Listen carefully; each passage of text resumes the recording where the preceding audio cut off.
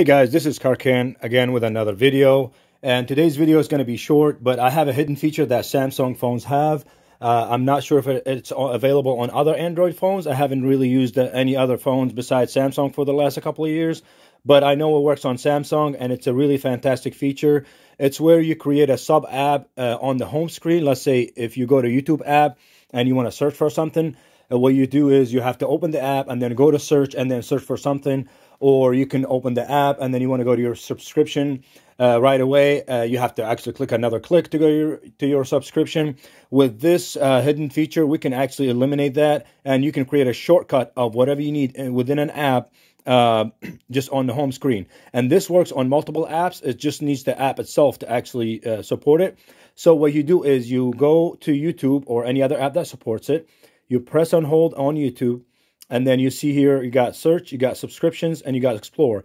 So let's say I want to go search. You take search, put it on the home screen. Boom, you got a search function. So now when I click it, it takes me directly to my YouTube search, and that works actually with subscription and the camera, email too. I can't click it. I don't want to show you my personal email. So if I go to camera, I press and hold on camera.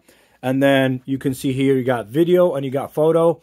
So I would take let me just go to another page, press on hold, and then take the photo, put it on the home screen, press on hold again, take the video, put it on the home screen. And there you go. You have a photo and you have a video. So if I click on one of them right now, photo, boom, it takes me directly to my photos. If I go to video, it goes directly to my video. So that is a really fantastic feature I've been using for a while now, and it helps me actually with my wife. Sometimes when I want to text her on the fly, I created a shortcut of her name on messages. So when I click on her name, it takes me directly to her. And that works with other apps too. Try it out and see if it works out for you. Let me know down below in the comment section if you have any other ideas, or if you have any question, or if it worked out for you.